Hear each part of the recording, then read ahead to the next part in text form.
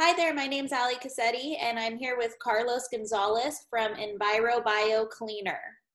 Carlos, go ahead and say hello to everybody. Hey everybody, how you doing today?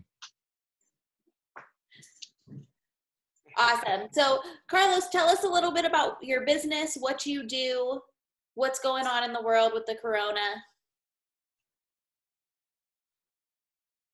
Wonderful. Well, as Ali mentioned, my name is Carlos Gonzales. I'm the owner of EnviroBio Cleaner Inc., and we're headquartered here in Fairfield, California.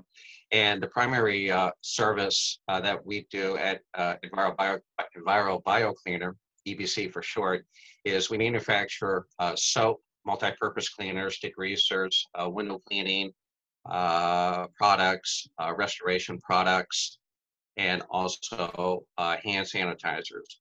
And we currently have operations in 13 countries and have over probably around 350 plus distributors worldwide that carry our products. And prior to us, going live here with Ali or, recording, her and I were talking about the current situation that all of us here in Solano County has found ourselves in regarding the coronavirus, and certainly the demand for hand sanitizers and also face masks have really taken center stage in our efforts as a community to number one, to sanitize our homes, our hands, and obviously with the mask to try to eliminate the spread of this virus. And one of the frustrating things that a lot of people have is the situation is so fluid right now. One day we could be hearing something from reliable sources, and then the following day the script changes. One day we could be told that we're supposed to be wearing masks, and then the next day we're not supposed to be wearing, and then it just kind of gets a little confusing for all of us. And my role actually here in Fairfield has been really working behind the scenes the last 3 weeks in regards to our hand sanitizer product that we manufacture. And we have been working nonstop, providing hand sanitizer predominantly for some of the hotspots on the East Coast, such as New York, some of the hospitals, the first responders, and whatnot. And I did make an announcement here in Fairfield or in Solano County regarding what we do, because we were so back ordered on a hand sanitizer, and I didn't want to offer this to the community as a resource to them and then have them contact our office and we would have to tell them that it's not available yet. But we finally turned a corner as of last week. We certainly got up to the point where we were able to ship some hand sanitizer here into Fairfield. Last week we did a few quick donations to some of the first responders, Fairfield Fire Department, the Fairfield Police Department, and I've also been working with Councilwoman Moy with the city of Fairfield, just touching base with her and asking her expertise in regards to where the need is. And in those discussions with the different city officials, we explored some ideas for some opportunities to be able to provide the hand sanitizers to the general public, and more importantly, face masks. We actually picked up a source, if you want to call it that, about 2 weeks ago to provide us with the KN95 mask. And I actually made an announcement last week on one of the Solano, I think it was the Cordelia group that I'm a part of. And we have about 1,500 of those masks actually arriving. They're supposed to be overnighted to us on Friday. I think we're supposed to get them on Friday, but definitely Monday. And in my discussions with the Fairfield Fire Department Battalion Chief Herrick, one of our first priorities was to offer those masks to our first responders here in Fairfield. And one of the things that the Fairfield Fire Department told me today when we were on a call was that they are actually in pretty good shape with the mask. Through donations, through some of the FEMA activity at the national level, it's finally shown itself here in Fairfield for them to actually have enough for them. So what the chief is doing is he is reaching out to all the different fire districts in Solano County on our behalf to see who in the fire departments there actually could use the donation of the masks that we're bringing in. And we're actually donating 500 masks right off the top. And we are going to make the remaining 1,000 of those masks available to anybody that wishes to purchase them. Obviously, in the interim, there's a lot of ways of, making sure that your face is covered. You can do the homemade mask. You can improvise and whatnot. But this is something that we're going to offer to the general community in Solano County as a resource for them. If you have another source for masks, by all means, get it, use it, and follow through with that. But if you find yourself that you just can't find it anywhere, feel free to reach out to us, and we'll certainly try to arrange something for you to either come by and pick it up at our warehouse, or we'll figure out the logistics on that. Hey, Carlos. Go ahead. I'm sorry. No, that's okay. What would be the best way to contact you about those masks? Email. Okay. Sales at EnviroBioCleaner.com. And I'll say that one more time. It's sales at Enviro, EnviroBio Cleaner.com. And one more comment about the masks. We've also we have approximately 86,000 of those masks in the pipeline, and will be available to us as needed. We're not going to, just have all these masks being brought into Solano County if it's not needed here. We have representatives all over the United States that are also assessing first responders' needs as well. So we'll certainly the 1,500 that we have coming in here on Friday, that's not the last of them. We will be sourcing some more. And I had a discussion with my supply chain today, and they have earmarked about 86,000 to me. So again, because as of today, we've been mandated that in Solano County, we need to wear a mask. So I was just saying that this morning, where can we even get a mask at this point? Everyone right, exactly. And then if we could shift gears here just real quick, we can go on to the hand sanitizer as well. We have a pallet of hand sanitizer that is on its way to Fairfield at our warehouse. It should arrive on Monday. That's 144 gallons, 1 gallon jugs of hand sanitizer. It's FDA approved and everything like that. It's the same hand sanitizer that we donated to the police department and the fire department. Out of that pallet, though, there's only about 60 gallons left. Once word got out in the community, North Bay Health gave us a call once they found out that we had some hand sanitizer on the way.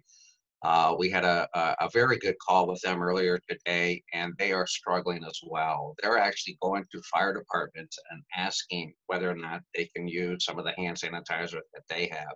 So from our medical people here in Solano County, they're improvising as well. So our priority, our first priority, is to make sure that our first responders, that our healthcare officials have access to that. So we've already allocated part of that pallet, but 60 gallons is available after Monday. If anybody is looking for hand sanitizer, it's a liquid, not the gel. Again, you could reach us at the email address that I indicated to you earlier, and let us know what you need. We do prefer that each household just buy 1 gallon so we can spread it around. The other thing too, we will be getting more down the road. Hand sanitizer, blending it, tracking down the raw materials to make the blend that is in line with the FDA standards is very, very difficult to find these days. A lot of the refineries, a lot of the production plants in the Midwest that make the alcohol, the ethanol, it's a worldwide shortage right now across the board as relates to hand sanitizers. So if there's anything left on my production line, some of the orders that we have currently have in and continue to have in, I've instructed my blending plant to send those to Solano County so that we can offer those to the general public. So that's kind of the update. I mean, it's, you know, we see a lot of things going on, and you know, in private discussions that I have with, you know, colleagues in the industry, that the pressure washing industry, the cleaning industry, where I've been a part of that for 20 plus years. You know, once we get on the back side of this, whatever month that will be, things are going to change. It's going to be different for a lot of us, for everybody. And I think cleanliness is going to be the order of law right here in California. I don't know if anybody caught the governor's address earlier today, but I think he projected June, July as possible dates when the shelter in place is going to be lifted. So this, at the state level, they are taking it very seriously. And in my discussions with all the city officials today, and certainly with my direct communication, with ongoing communication with Councilwoman Moy, they are extremely concerned and certainly serious about ensuring that we err to the side of caution before we start venturing out to, you know, riding our bikes and going to Scandia or going to Six Flags and whatnot. So I know it's tough for a lot of people, for everybody. We're stuck in our home and businesses literally halted for the most part. The only suggestion I could say is just hang in there, hang in there. And I think California is doing a great job. The first 2 weeks of the home confinement seems to have done some good for the state as far as the numbers are concerned, but we're not out of the woods yet. So I'm just talking away here, Ali. I'm sorry. I'm going to let you chime in and see if you have any questions for me. No, honestly, Carlos, I really appreciate all the information, and I super appreciate you being here today. This is really, really great for our community to know and have an update on where to go, who to talk to, what to do, and to know that our first responders are safe. And thanks to you, like, we really, really appreciate everything that you've done, probably more now than ever in your whole career. Well, yeah, no, it's been, you know, it's certainly been an interesting last couple of weeks for our business. We've actually been very fortunate that we are considered to be a necessity, you know, employers in regards to what we're doing. And I feel, you know, I really, really feel bad for those that are not working. But you know, we're certainly get through this. One other point about the mask and also the hand sanitizers is that, you know, if there is a need, if you're a nonprofit, I don't know if you work in homeless shelters, certainly not just Fairfield, but throughout Solano County, feel free to reach out to us. We're not looking at this. I mean, our pricing for the mask is, I think, for a pack of 20, it's $3.70 per mask. That is a price that I brought up to the city of Fairfield earlier today, or the fire department, and he, you know, he said that our price is actually a lot cheaper than what they bought their masks for. We're not in this to make a quick buck. We're certainly not price gouging at all. We're just trying to cover some administrative costs and you know, the cost that it takes for the product to get here. Same thing with the hand sanitizer. It's 29 bucks a gallon, which lasts a very, very long time. It's you know, just put it in a little spray bottle and, you know, wash your hands with it and just rub them together and let it dry. So we'll certainly work with anybody and everybody that, you know, certainly is in in a position where they can't pay for it. We'll certainly entertain trying to work something out for you so that we can, you know, get that in your hands and know that you're safe. Carlos, you're just an angel. Thank you so much. Is there anything that we as a community can do for you? I wish I could get a haircut. If someone can come to my house and give me a haircut. All right, you guys, you heard him. I Why can't I'm wearing this hat. No, the only thing is that, as you know, as things progress in the state, And I keep a very good pulse on the cleaning side of the industry, not only in California, but also in the United States and worldwide because of the nature of my business. There is going to be I'm almost confident that there's going to be a certain standard that your janitorial companies are going to have to meet, your pressure washing companies that you hire to not just clean your house but to sanitize your house, to disinfect the front door, to wash your cars. And I'm actually going to plug a local business here in Solano County that I've had the pleasure of working with. I'm no longer in the pressure washing industry, but I do know of one company right now in Solano County that does provide this service. And it's a family-owned business, Star Care Pressure Washing out of Vacaville. And I've communicated with them several times over the last couple of weeks, just checking in with them and making sure that they're okay. And they are actually ramping up to ensure that they're not just cleaning your house, that they're disinfecting it, they're sanitizing it, and that'll be a great resource for those that once cut loose and we're told that now you got to clean your home, you got to clean your driveway, you got to clean your back patio. That company is actually is standing by and readily willing to take care of that for you. So that's my plug for the day for Star Care. So, okay. Love it. Love it. Awesome. Wonderful. Thank you again. We really appreciate you having you today. I'm going to post all of your contact information below this video so that anybody who needs to get a hold of you can. And if you need anything from us, please let us know. But have a great day. I appreciate it. One last question. Yeah. As I get updates in regards to availability of sanitizers or face masks, is it okay to post that on the business group that we're a part of? Yes, please. That's what it's for. We want all of your updates. Okay, great. Thank you so much. And thanks for having me, Ali. Best of luck to you. Thanks. You too. Have a great day. I'll talk to you later.